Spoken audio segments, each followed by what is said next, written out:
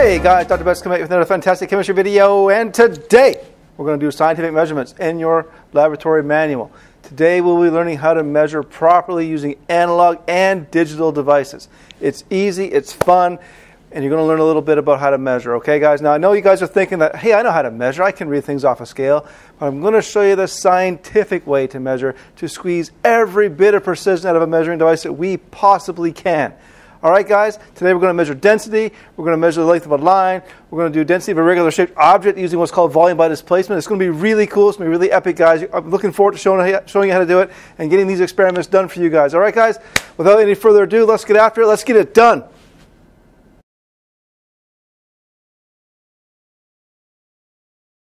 Okay class, here we go. This is part one of the scientific measurements experiments.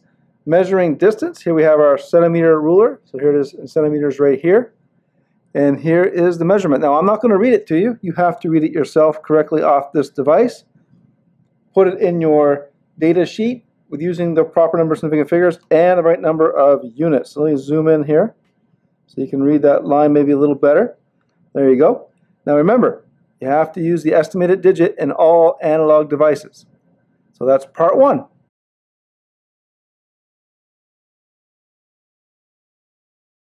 Alright class, now we're on to part two, volume of liquids. First we're going to do the graduated cylinder table in your data sheet, and then we'll move on to the test tube data later on in this video. So right now we're working on part two, volume of liquids, graduated cylinder data. Now, here we have our three graduated cylinders. Let's fill out the table, shall we? Now again, I am not going to tell you what to put in the table. You're going to have to figure that out for yourself, but I am going to zoom in on the meniscus of the liquid, and I'm also going to zoom in on the sizes of the containers. You're going to have to figure out what goes where. Don't forget to use the units and the appropriate number of significant figures.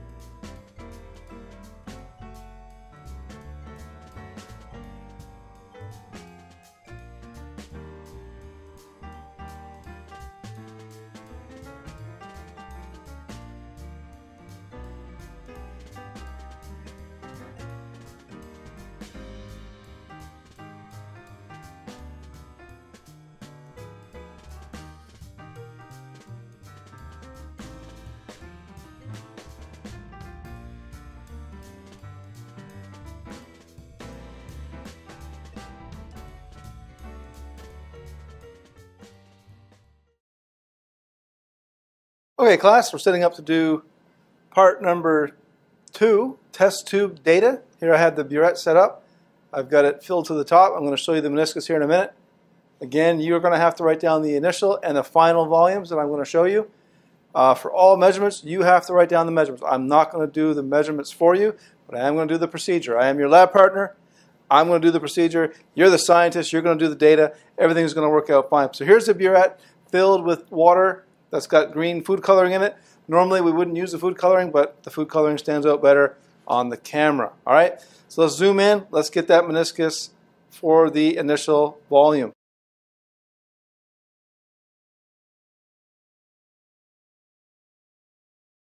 Alright class, now we're going to fill this test tube with water. And the next volume you see, the next meniscus you see, will be the final volume.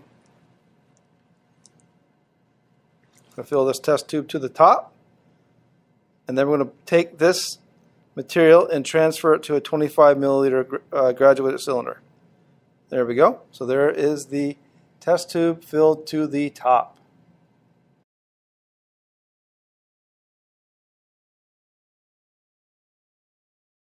Alright class, now I'm going to pour the entire contents of this test tube into this graduated cylinder.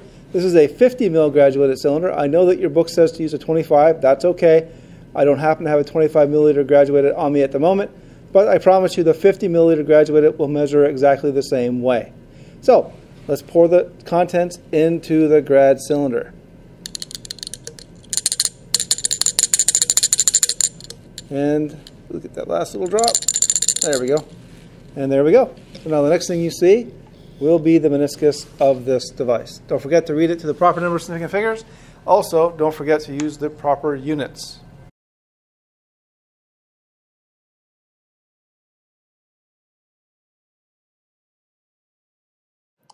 Now the book tells us we should do the burette readings again so we can have a more accurate reading for the next step.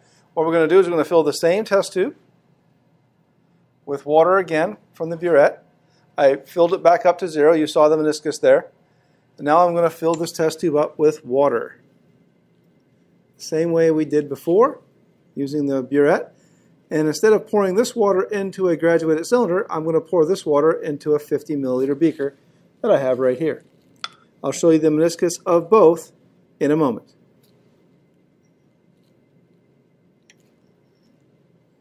There we go.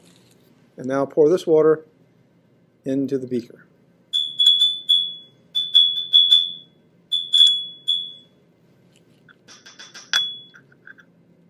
There we go.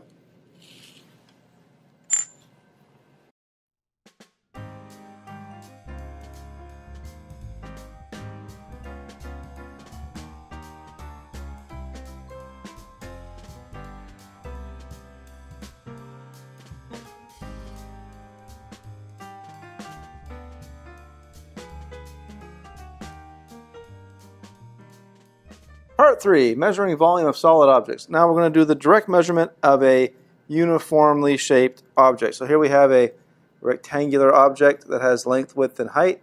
So this would be the length. This could be the width right here, and the height could be right on the side. Now the width and the height, I think we will agree the width and the height look about the same. So let's measure the length, shall we? There we go. That's about 0. And there you go. There's the measurement. Now remember, I'm not going to write these things down for you. You're going to have to read it off yourself. All the measurements in this class, the student must read. Let me see if I can zoom in for you on the measurement so you can get a little better view. There you go. So I think that's pretty easy to read right now. So write down that measurement. Don't forget the unit. Don't forget the estimated digit. Let's push it around this way now. Let's see if we can't get the width. So this would be the width. I think that's fairly simple to read right now. And we'll just flip it over to get the height. A little bit more. There we go. And there's the height. Go ahead and read these measurements off yourself. Write them in the data sheet in your workbook and calculate the volume. Remember, volume is length times width times height. Don't forget to put the right unit down. You're multiplying centimeters by centimeters by centimeters, so the correct unit should be, I'll let you figure that one out, guys. All right, so that's the end of the part 3 direct measurement. Now we're going to move on to volume by displacement method for determining volume. See you soon.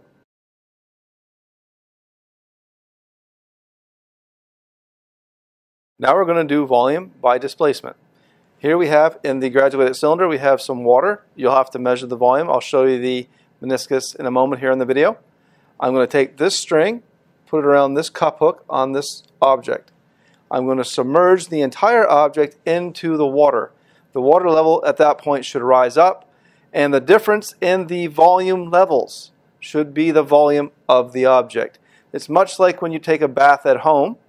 When you fill up the tub, you don't fill it right to the top. Why not? Well, because when you get in the tub, your volume is going to displace the volume of water. You've noticed, when you get into a bathtub, the water level significantly rises because you have volume, just like this object here.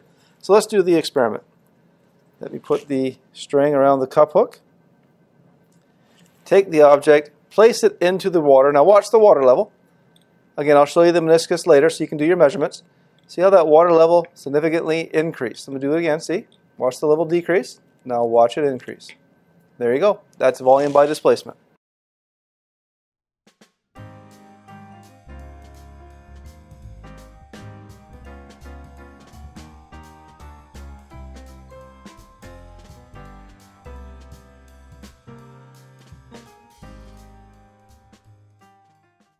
Now we're going to do part 4, measuring mass.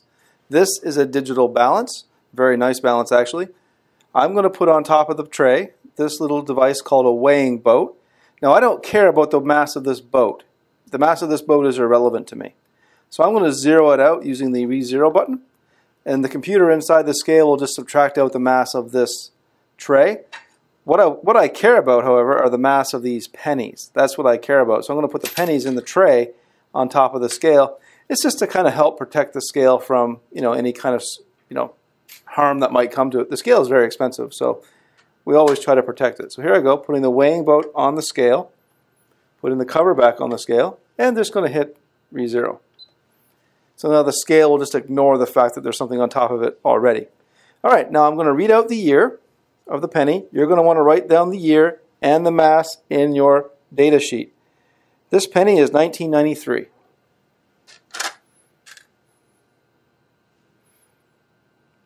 Let me put the cover back on. And there's your mass.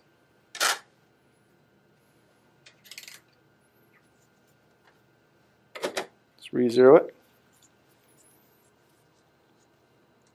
This penny is 1974.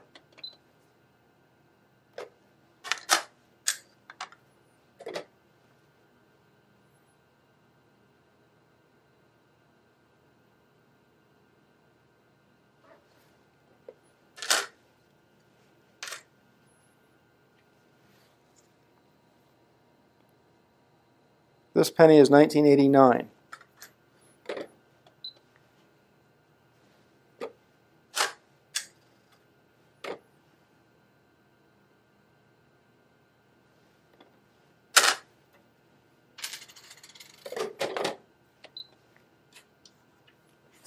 This penny is 1980.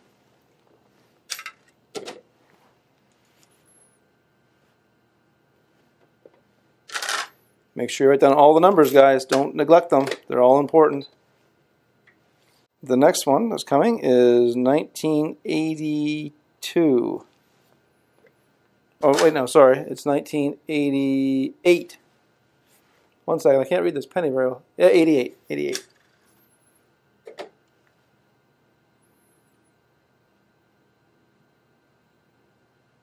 There we go. Make sure you write down all the digits from the scales, guys. Don't neglect any of the digits. They're all important.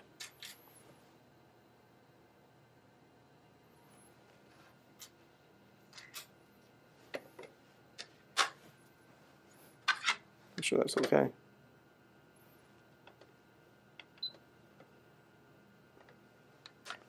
This one is 60, 1960.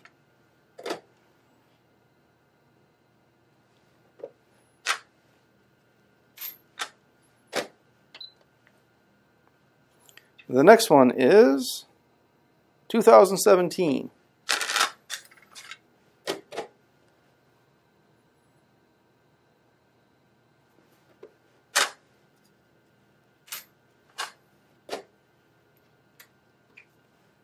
And it re-zeroed, that's good. The next one is, oops, I didn't read the year off that one, sorry. Let me grab that one. Let me grab that year for you real quick. This is 1982. 1982.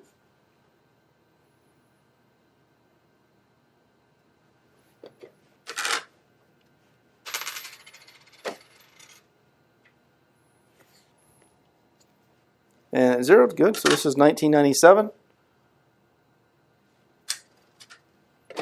And there you go. There's the mass of the last penny. All right, so that's how you use a digital scale to mass out some pennies. Now you're going to have to use this data to make a graph using the graph paper in the back of your lab manual. All right, guys, and that is the end of experiment 1. I want to wish you all good luck and good chemistry. See you soon.